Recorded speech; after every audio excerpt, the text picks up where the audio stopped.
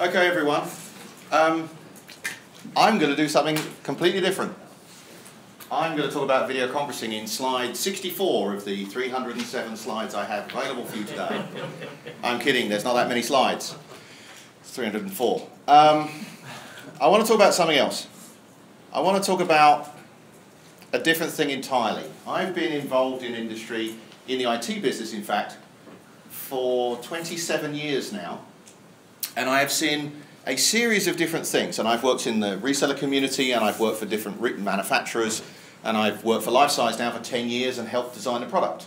So we will talk about video conferencing near the end of this presentation, but I want to talk about something different first. So let's talk about this old phrase. Of course, we all know it. If you always do what you've always done, you'll always get what you've always had. Everyone knows that's true, don't they? It is utterly false. It is utterly false. If you always do what you've always done, your business will go bankrupt and your business will fold if you don't change. So, let's talk about change, and let's talk about something different. Let's talk about a thing called an accession event. An accession event was postulated as a concept by a British science fiction author who died of cancer actually earlier this year. And he talked about an accession event in a society form as, for example, you're a Hawaiian warlord, you own your local island, you probably suppress the people in the island next door, and you think that the dugout canoes you've got and the gods you pray to and the society you've built is all there is. After all, you've never met anyone else. And suddenly a steel ship with no masts turns up in your bay, and you've got this new king that you've got to pray to or give taxation to, and you've got these new gods you've got to talk to, and everything in your life has suddenly changed. You could not see that coming. No guy in the 15th century in Hawaii went, you know, I wonder what the British are doing. Because there were no British in their universe. We're just like a spaceship arriving today. So, the world goes through things in a less dramatic way. I'm not going to talk about alien invasions today, but I am going to talk about the way that business has a similar, if not quite so dramatic, effect on society. And those things happen in two ways. They happen as evolutionary changes, or they happen as fault changes. And I'll explain what I mean by those. But let me give you a couple of historical examples first. So, does anyone know who these two gentlemen are? Their names are John Gorrie and Frederick Tudor. Any hands? Anyone from Boston? Anyone from Florida? Anyone from America? There's no hands up. Right, okay, maybe you are the space invaders. Okay, well, what do I do next? Right, let me explain who these guys are. Frederick Tudor was by Harvard Business School, and perhaps one could argue this tells you as much about Harvard Business School as you need to know, as known as in the 1930s and the 1920s and 30s as the Yankee entrepreneur. What Frederick Tudor did was discover that people wanted ice. And what he did was break it up out of lakes just outside Boston. And he would put it on boats and he would ship it around the world. And you've never heard of this. By the way, 1900, that business was the 9th biggest industry in America. And you still haven't heard of it. Interesting. He made an enormous amount of money. That ice, by the way, he started by sending it down to New Orleans and Savannah, Georgia. And the people had never seen ice there before. And they put it in salt to try and preserve it. Stupid, aren't they? Except that the way they saw the universe was defined by what they already knew. There's a guy called Wittgenstein. Wittgenstein was an Austrian philosopher. And somebody said to Wittgenstein once, why are those people in the Middle Ages so stupid that they thought that the sun went around the earth? I mean, surely every morning the dawn would show them otherwise. And he said, yeah, but if it had been the other way round, what would it look like? Of course, the point is it would look exactly the same. So what your knowledge tells you what you are seeing. So Frederick Tudor, he died an incredibly wealthy man. That ice, by the way, went as far as London. In fact, there was a store in the Strand in London with a block of ice they used to keep in the window and hang a newspaper behind it, and it was multiple feet thick, and you could read the newspaper through the ice. It was a wonder of the age. Queen Victoria used to drink gin and tonics, which were also a wonder of the age, by the way. The quinine in tonic helped you not get malaria. Not that you get malaria in London, but you would in India. And she would put ice from Boston in her gin and tonics. That ice went as far as Calcutta in India. By the end of it, he was losing less than 6% of his ice. Now, he died in 1897, convinced that mankind would never work out how to make ice. After all, what's colder than ice? So, made a lot of money, that man.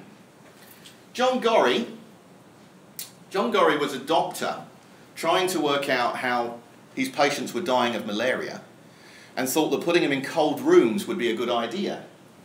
So he did. It obviously helped because there's no mosquitoes in cold rooms, and therefore they were more likely to survive. The problem was getting hold of the ice was horribly expensive. So he came up with an idea, and in fact he came up with air conditioning, and he came up with refrigeration. In 1850, 50 years before the height of the ice business. So there is a man who is taking ice and shipping it in a boat all around the world, which all of us would look at and go insane, where 50 years earlier a man had invented refrigeration, and what happened to him? He died in poverty in 1855. Interesting. Here's another example. My own family, in fact. A little before my time. This picture was taken about 1900. My family were wheelwrights in North London. They made wooden wheels that went on carts. And they would rent people the carts. And the wheels, by the way, were about 80% of the value of a cart. There's a lot of skill in building wooden wheels. The problem was that by 1930 the business was bankrupt. The family were living in abject poverty. We're talking 16 people to 2 rooms in a slum in King's Cross, an area of London I wouldn't go to now, let alone at that time. Now, why did they lose? They made great wheels. Well, they lost because, of course, wooden wheels weren't the answer anymore. So what they should have done is make a decision as to what business are they actually in. Were they in the wooden wheel business? Or were they in the finance business? Or were they in the high-quality wood business? What they probably shouldn't have thought of was, we're in the wheel business. Because the set of criteria by which the technology was judged changed. And that is the fundamental difference between a fast-moving market and an accession event. When I started in business 27 years ago, and by the way, I started in business at 27 years ago because I failed school and they threw me out and I could lift a fax machine.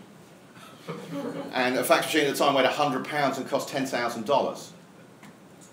And I'd been loading scaffold on trucks for 6 months, because that's what you do after you leave school and have nothing to do. And your father points out your rent-free existence in his house has now ended, and you will be getting a job, and that was the job I got. So I got this job lifting fax machines. So I got involved in the office equipment market very quickly. And does anyone recognise any of these brands? Wang? Yeah. So what happened to Wang? Well, what happened to Wang was that the series of questions that customers asked themselves about what was a successful product changed. Same's true about WordPerfect.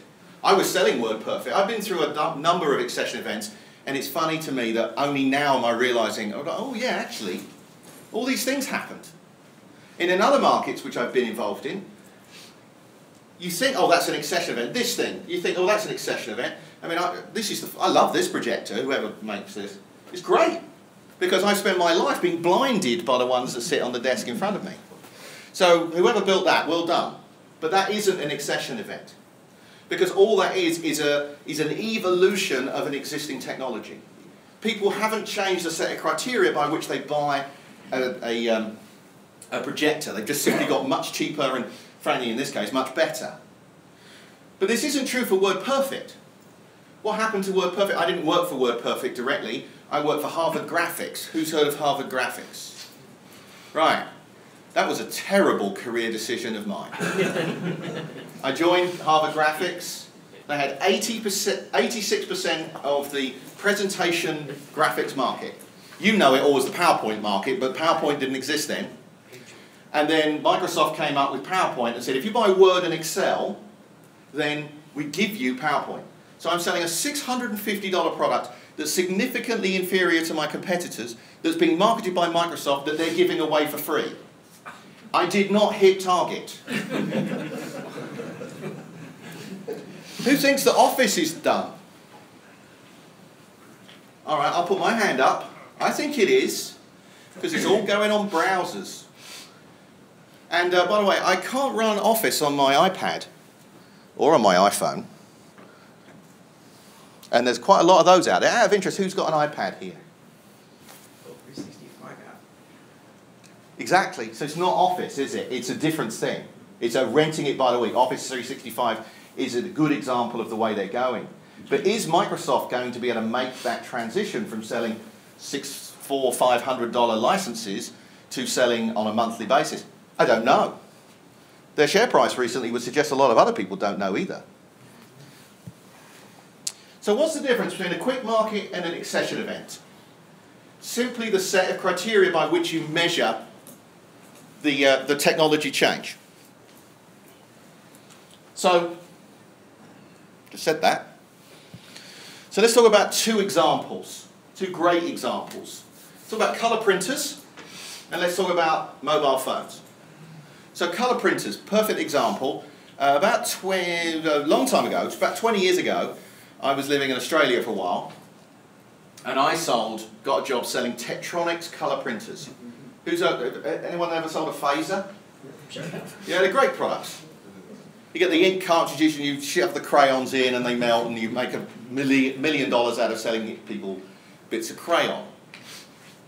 Great market, good products. When I was selling them, about $10,000 for a nice phaser 340 or a 300, the big one that you could print on sandpaper, which we'd always demonstrate printing on sandpaper, and then no one would ever print on sandpaper. Why would you? I don't know, but we did it.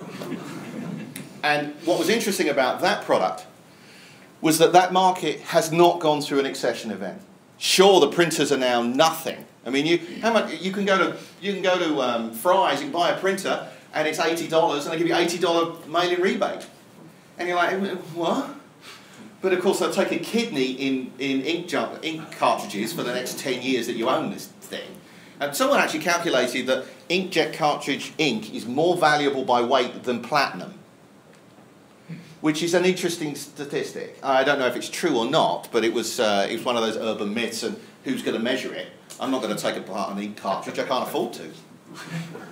So, anyway, that's a market at which the price just plummeted, but the set of criteria by which people measured it did not change. Another example would be projectors. Projectors haven't, I mean they have. Is anyone from Epson here, by the way, just out of interest before I insult anyone? Right, it's a fine product, it looks great, does what I want it to do, plugged it in, it worked. What else do I want? And it's probably 1/10 the price of the last projector I bought. And it's great, but again, the success criteria by which the client measured it hasn't changed. So let me give you an example of a different accession event market. So who here in 2000 and odd, 2002, 3, 4, 5, owned a Motorola Razr? Right. So that's about 1/3 of the audience. So if I said to you, and you probably all own some kind of cell phone that was getting ever smaller.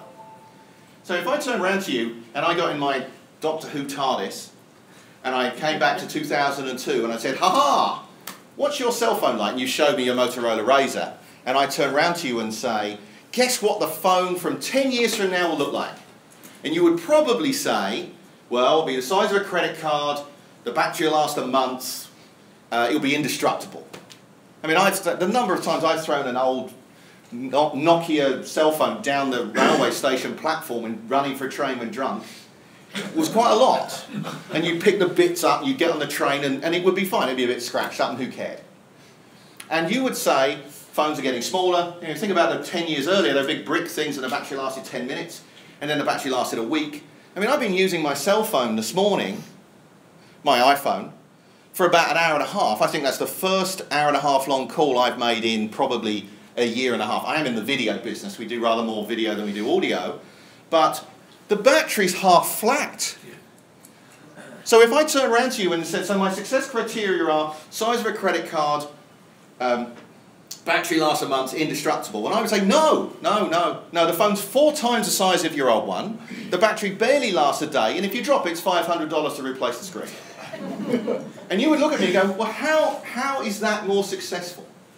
How have you, why is that better? That isn't better. And I would say, but it is, and I'd pull out an iPhone and I'd show you, I don't know, let's say Facebook and Candy Crush, yeah, and that would be it. You'd be hooked, and you'd never go back to your Motorola Razr again. And by the way, to give you a sense, Motorola Razr, they sold 452 million of those things. Anyone here still got one that they use? Anyone still got one in a drawer? Why? What are you going to do? You're going to use it again? Oh, I know, I'm sick of that iPhone, let's pull out the Motorola Razr. Does not sound like a conversation anyone's likely to have anytime soon. I mean, and people go, oh, only the rich, only the rich. The cleaner in our office, and I'm sure she gets paid reasonably well, you know, probably $10 an hour. Our cleaner in our office has an iPhone 5. She's not running a Nokia. She's not running a Motorola Razr. And what you see in those organisations where the paradigm changes, their business is what's technically known as screwed. Look at Nokia's share price. Look at BlackBerry's share price. They missed the boat. So how does this all affect you lot? Right? You're not Nokia. I don't think you're not. No one from Nokia. After I said you're all screwed, no one from Nokia here, are they? Okay. I hope not. I would guess they were. They'd be the one running at me with a knife. So, what do you do about it? So Excession events happen. They happen all the time. But there's things you can do about them. And what's interesting about Excession events is that it isn't about a new technology comes in and simply replaces what goes before. The technology probably is already out there. It's probably already doing something else. It's probably keeping patients in Florida cool. It is not making ice in Calcutta, which is exactly what that technology could do, by the way, if they'd used it there. And they would have saved an awful lot of money and time with Mr. Tudor. So the first thing to do is know with the dogma. I've always done what I always done. Sorry, I'll always do what I've always done because I'll always get what I've always had. No, you won't. Not if you're a Wang dealer. Not if you sell people Microsoft Office potentially, but certainly not if you're selling people WordPerfect. Not if you're selling Motorola Razrs. The world changes if you think that you're going to continue to do what you've always done, unless you're about to retire.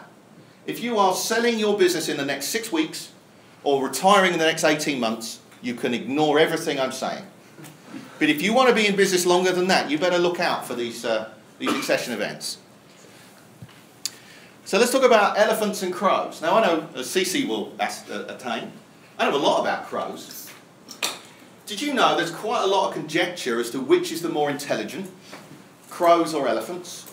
And in fact, most of the experts are now saying crows are brighter than elephants, which is interesting. They have about 50 words in their vocabulary. They've been making tools for about 4 million years, so significantly longer than humans. They do remarkable things like, if they've got something they can't crack, like a walnut, they will fly above pedestrian crossings, drop the nut in the road, let a car run over the nut, land, wait for the pedestrian crossing to start, and then go out on the road and pick it up so they don't get hit by the traffic. I'm not making this up. Go to YouTube, look it up. It's amazing. I don't see elephants dropping things onto roads and waiting for the pedestrian crossing. And what's interesting is crows have done incredibly well with humans. In fact, wherever humans go, crows follow them and do brilliantly. A beautiful story about crows. There were some people up in the Oregon area, some scientists or some university people, who couldn't work out why all these crows would arrive at this particular parking lot every morning. And they spent months looking, what are they doing? They're just talking to, literally just talking to each other. There's no food there. What are they doing? And an old boy was walking across the parking lot, and he said to them one day, what are you guys all doing? And he said, well, you know why the crows, we're trying to work out why the crows are here. And he said, well, I know. And they go, why? Well, you should be a landfill tip. Look, they're all talking to each other. And crows will actually talk to each other about where dangers are. So for example, there's examples where crows have been shot, like a flock of crows have been going over a farmer's residence, a farm, and a farmer shot one of them for whatever reason, because he's an idiot, frankly, probably, and he shoots the crow. The other crows then dissipate. No crows will fly over that house for 20 years. And what's interesting about that is that it's not just the crows who were there, they'll tell the others. So, be intelligent is what I'm trying to say. You don't need to be a big organisation to be fast moving. But big organisations can also be fast moving. Here's an example. Let's talk about Mr. Branson. Branson's quite a bright lad. He had Virgin Megastores. He'd been building it up for 30 years. He'd been in the record business all that time. When Virgin Megastores were very big, they diversified. They sold music, they sold CDs, they sold printed music, they sold movies. You know, they had a big diversified business, did all sorts of things. Within 3 weeks of iTunes coming out with the ability to buy music online at 99 cents, Virgin had sold the megastores to a consortium of VCs, who then watched their investment do that. Just like it did for Tower Records and HMV in the UK and a bunch of other organisations. So what he did was, after an Excession event, he realised he couldn't compete. He was no way that Virgin could compete with Apple when the rules by which the market worked had changed, so he sold the business very quickly. All the others didn't see it coming, and therefore either ridden the wave all the way onto the beach, or they lost an awful lot of money, or both. He's the only one I know of who made a ton of money. So what can you do as a business? Well, the first thing you can do is diversify. Diversify your business to the extent that an Excession event in one part of your business does not become a killer of your business plan in every other. There is a phrase that says Excession events are the extinction events of business plans. And Nokia and Motorola and Virgin Media and a whole bunch of others would indicate that I'm right. So the first thing you've got to do is diversify your business so that you're not reliant on one thing. And that's one client or 3 clients, as well as 3 things you sell them. If you sell them a type of laptop with another type of server, well, what happens when everyone goes cloud and they don't need servers anymore? And what happens when they do BYOD and every employee buys their own thing and they all go and buy it from Fry's? Where are you then? Just an example, but it's possible. So the next thing to be aware of is, if you are diversifying your business, make certain it's not caught by the same Excession event. As an example, in the music industry, someone could have turned around and said, okay, so music's going away, we'll diversify into movies. We'll do movies as well as, well, that doesn't work. The same Excession event of delivering it digitally destroys all of it. Another example might be in printers, for example. There could have been, well, printers wasn't perhaps a great example because it was never an Excession event. But if someone came up with a way of using a printer that didn't use ink, and it was free to run, imagine what that would do to all the manufacturers. I mean, HP would be dead in a week, because so much of their corporate profits come from toner and ink. Tektronix is now part of Xerox, so I don't actually know what happened to them. So I've just told you the world is falling. Sorry. World is falling anyway. Might as well get used to it. But out of threat is opportunity. If you are the guys who go, I can't compete with that business model, I'll sell to somebody else before they've noticed. It's not a bad business plan. Mr. Branson made an awful lot of money selling Virgin Media. Or you can turn around and you can pivot your business. But I would strongly recommend that you get out there and make certain, no, you can't ever make certain, that's not fair. You attempt to look a little bit further down the line as to what's happening. So let's talk about 3 Excession events that are happening right now.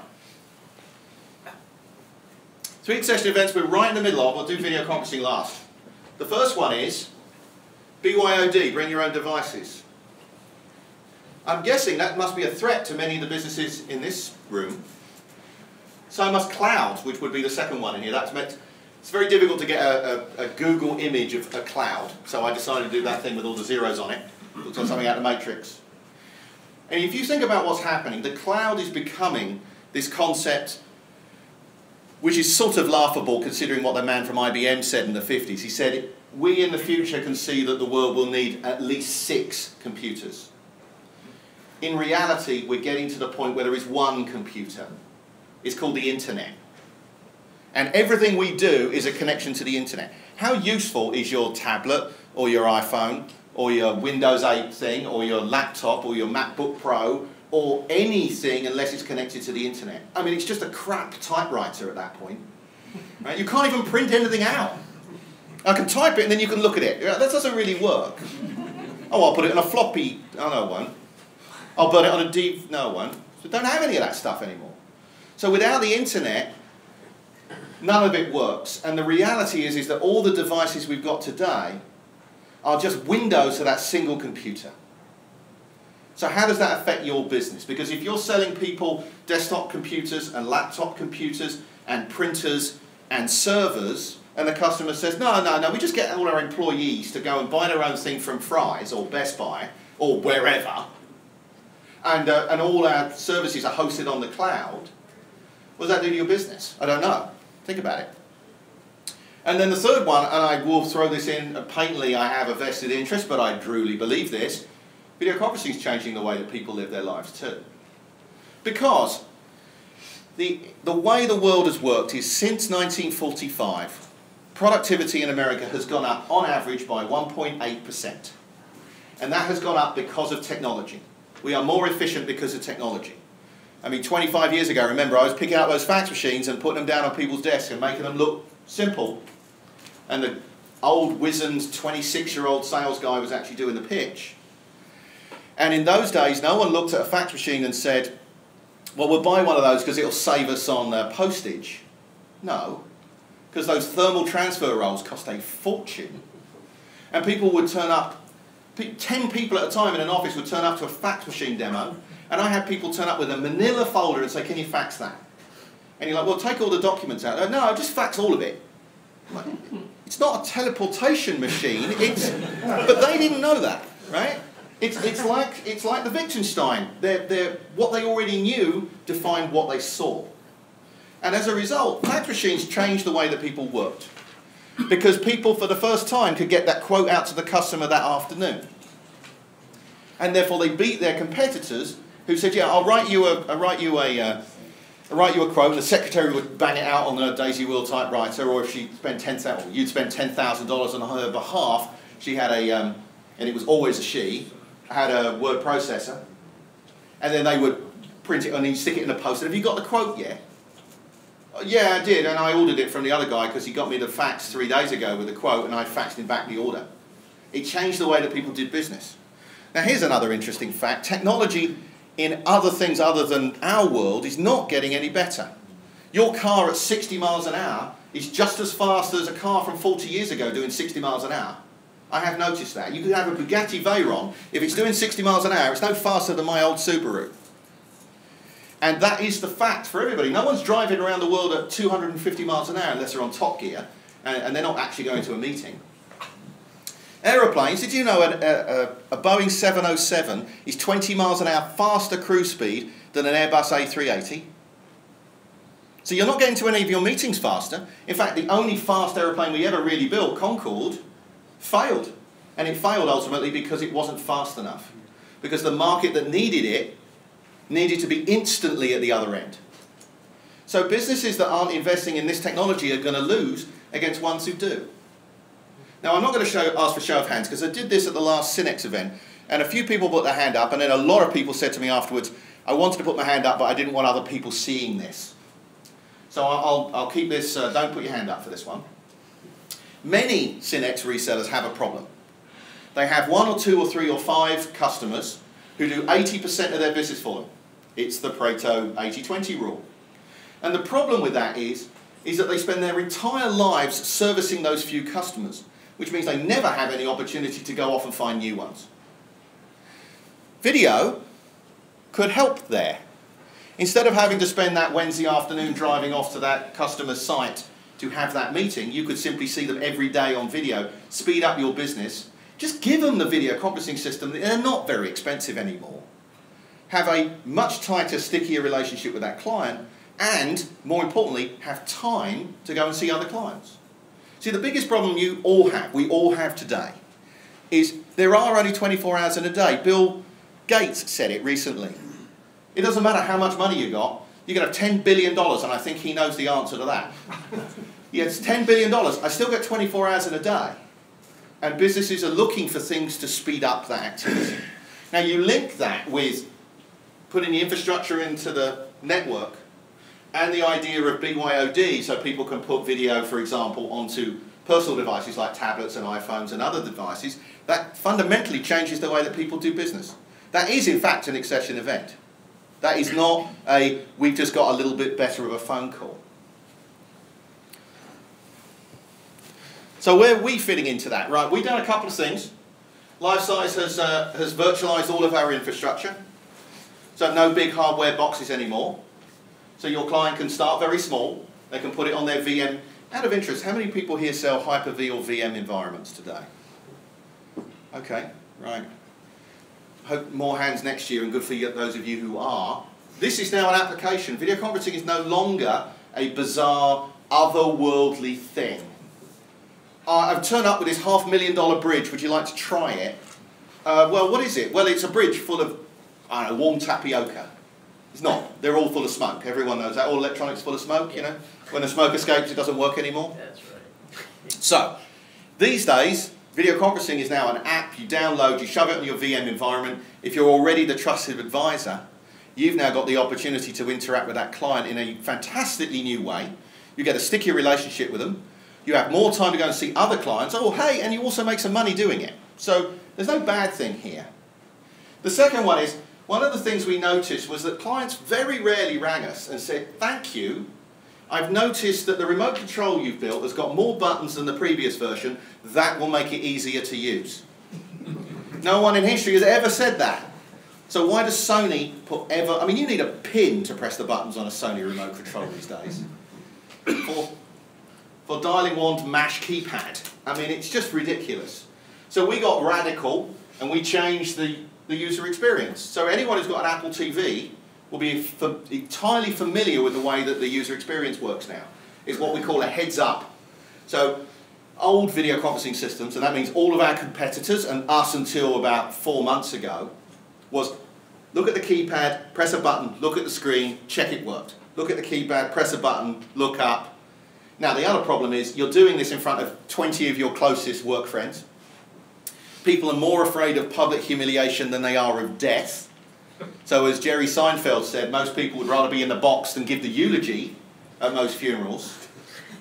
Difficult to know if that's, I don't know how you poll that, perhaps with a Ouija board, but anyway.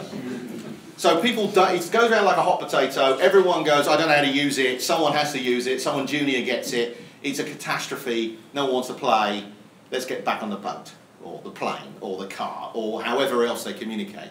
So we make it radically simpler. We've got one here, the beautiful CC will be demonstrating later, I will be in rehab by then.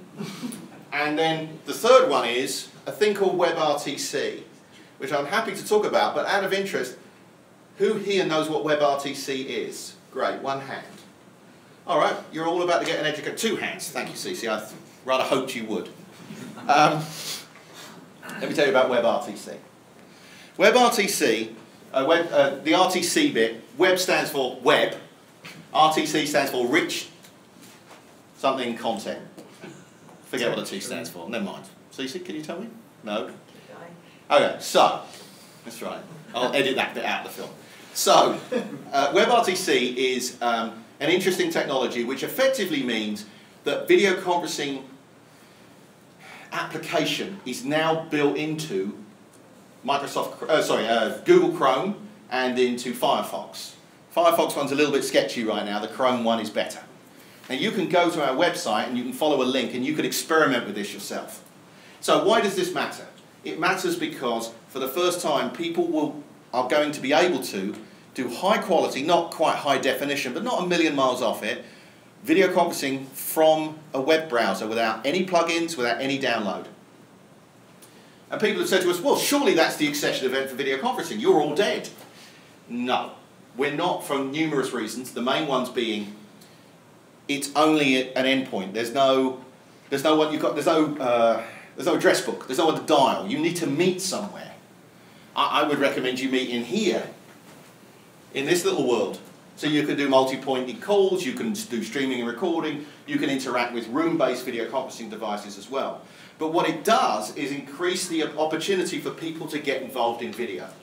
So, again, I'm just making this interactive as possible. Who here knows what Metcalfe's law is? It's an education today, folks. Right. Dr. Metcalfe, quite an interesting, quite a bright chap. He did things, for example, like invent Ethernet. You know, I think that puts him in quite a high-end pantheon of folks you should listen to. He said the utility of a network goes up at the square of the number of nodes in it. What that means is the more people are in a network, the more powerful the network becomes. So when Facebook had 50,000 MIT graduates in it, who here cared? Nobody. Now it's got everyone you've ever met and all those people you want to check up on from school to see if you've done better than them. Everybody wants it. In fact, you're a bit of a pariah if you don't have Facebook these days. Or LinkedIn, or, well, Twitter. I still can't work out Twitter, but the others, they have value. I mean, the internet itself, as it got bigger, it became more useful. As it became more useful, it got bigger. Video conferencing is going the same way. So for the first time, we're going to increase by probably 2 or 3 or 5 or 7 orders of magnitude more people that you will be able to communicate with. One of the big problems for video conferencing from forever, and I've been in this business for 18, 20 years, is that people would say, well, I can spend $100,000 on one of these, but what if no one else has got one? Yeah, that was a problem. Now, anyone with a web browser, and frankly Chrome's the only game in town, it's 43%, by the way, the global market for web browsers today. Not bad in 5 years from a standing start. Not an Excession event, by the way, but certainly a fast-moving market. And so that is going to change the way the world works. So, a couple of things, and then I'll talk about where I think some Excession events are happening for society on an ongoing basis. We've actually got some of our gear here. I'm not going to talk about the ins and outs of our product because we've got a website for that, we've got salespeople for that, and and CC and I can show you demos later, so come and have a look. What I wanted today to be about was thinking differently. Because if you always do what you've always done, you'll always go bust at some point. So, last ones. And then I'll take any Q&A if anyone has any. What are the big ones from a global societal perspective coming up? Well, I don't know, right? By their nature, Excession events are not easy to guess, but there's a few. 3D printing, the personalisation of printing, is probably going to be a very big one. Now, out of interest, I discovered the other day from the magazine that if you want the best way of guessing where the world's going, subscribe to The Economist. Just subscribe to The Economist and read it for a couple of hours every week, and it won't tell you, and in the future it will be, but over a period of time it will give you a framework at which bits of information finally fit, rather than them all being a jumble. And it's been a revelation for me. I've been reading it for about 15 years, and it's fantastic. So, about 10 billion different things are made on the planet every year. So, in other words, that doesn't mean spoons, the spoons that are here, or the coffee cups. That's one item. So, all those coffee cups are all the same as one item. So, 10 billion different things are made, which is remarkable. I can't even, who counted them for a start? I don't know, but there's a lot of stuff. Personalisation of printing will revolutionise that. I mean, let's be honest, certainly this is true in the UK, it's probably true in America. You can pretty much tell anyone in their 20s what year they moved into their apartment or home from which IKEA furniture they own. Because it all looks the same. Oh, you were in IKEA in 2003. Yeah, we got that. We got the Ektorp, which is the most popular couch in the world. They're all the same. 3D printing will revolutionise that. It's particularly great in things like this, which is personalised things like limbs for prosthetics, because every human being, of course, is a slightly different shape.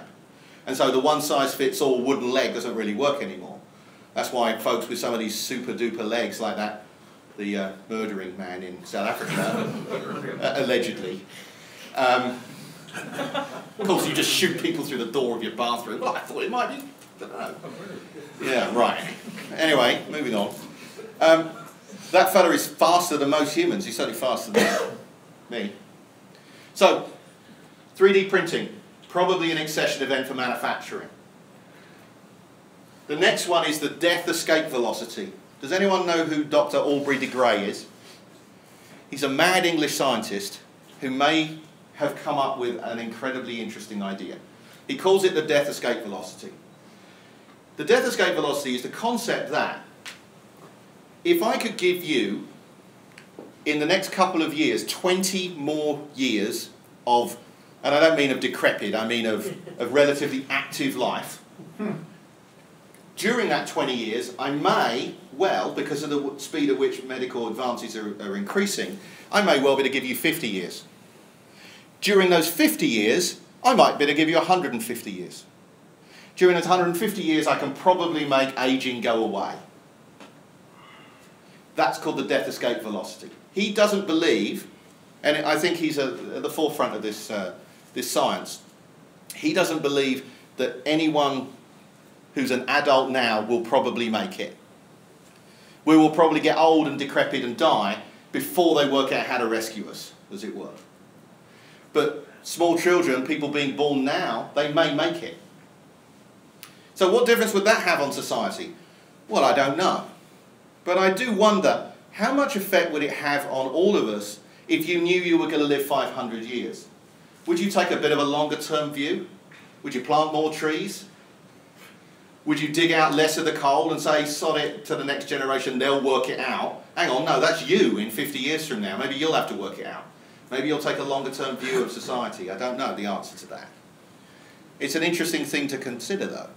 And what happens when some of the world gets this and other parts of the world don't? Do we become different species? Don't know. I sell video conferencing equipment, what do I know?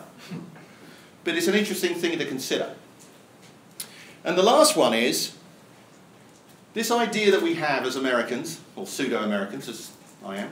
I'm from East Texas. Very east.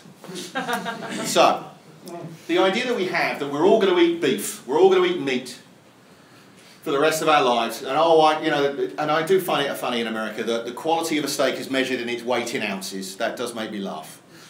Oh, that's a 22-ounce steak. That must be better than the 8. No, it isn't true.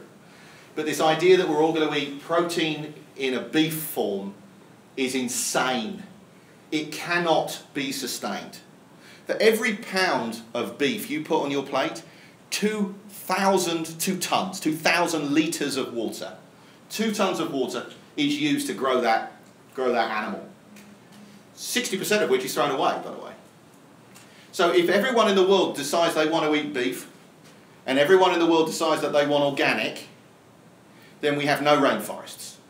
And every single square inch that isn't city becomes farm.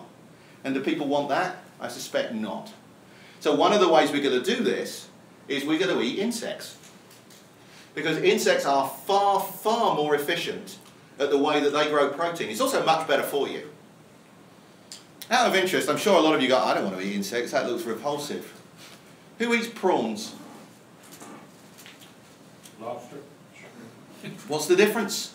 Now, I'm not suggesting that they're going to take, I mean, frankly, picking the legs off a wasp is probably a bit awkward, right? But combining these technologies may be a reasonable way of doing it. If you remember the other day, or if you noticed the other day, there was some folks in London who ate the burger that they'd just created out of pure protein. Well, they're already creating skin and blood vessels in 3D printers. So potentially mixing 3D printers with protein either grown or from insects could have a radical change in the way that we live our lives. And by the way, it would also help with global climate change, because 18% of all the greenhouse gases that are now polluting the world come from cows. In fact, they're a bigger problem than cars are. So it's going to be an interesting world. And I hope, if number 2 is true, we'll all be here in another 150 years to discuss whether this presentation was accurate. So at that point, I have no idea what my timing is, but I will take, am I over? Yeah, we're fine. Perfect. So I'm between you and lunch, but I will take any questions at this point that anyone has. And as I say, I would encourage you to come and have a look at about technology, because things will change in your business. So at least get educated whether you choose to use it or not. So, anyone got any questions, or should we go and eat something? So. I've heard rumors that you're not going to be participating in the room system. Do you want to comment? No. Is that a statement or a question? Well, it was a question. I've heard rumors.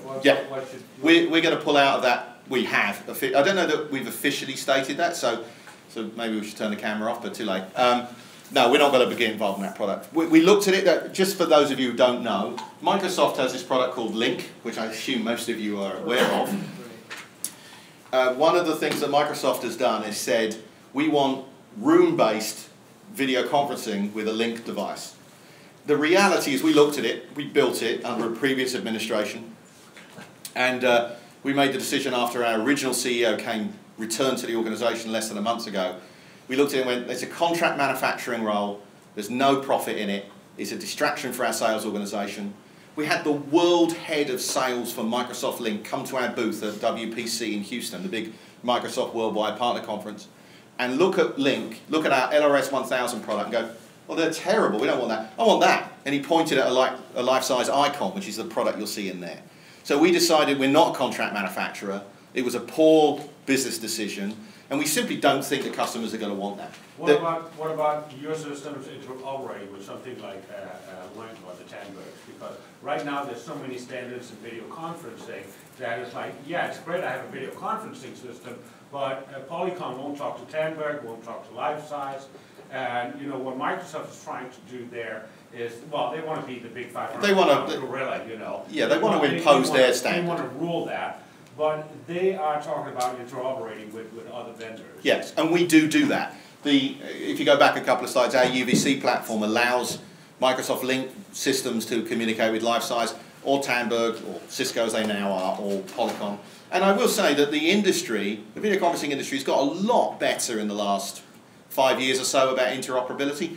Do you get every possible super duper feature that each manufacturer does as a result? No. Do you get a pretty high common standard today? Yes. So I think that it's a bit unfair to say the video conferencing industry doesn't interoperate. They do. I also will say, just for the record, Microsoft is very good at saying, yeah, well, here's our standard. Hang on, that's not standard then. If you're the only one doing it, that's proprietary. Well, WebRTC in itself it can be implemented so many different ways that who's the most compliant at it. And if you look at the different product sets, you're looking at something like you think is proprietary, and you open the hood and find out that that's more compliant to WebRTC than some of the Google stuff is. Yeah, it is. But let's be honest, the way the whole IT industry works, what is the standard? It's the most widely adopted.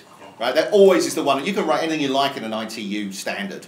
What really matters is what the market goes and does. And Microsoft is playing with a version of WebRTC and trying to get that approved.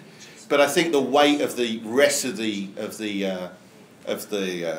market will push Microsoft back. It'll be interesting to see what happens with Bolmer. Well, one of the things you touched on was the address book, because what's a phone without the phone directory? You know, well, who am I going to call? Well, I don't know who to call, how to call them.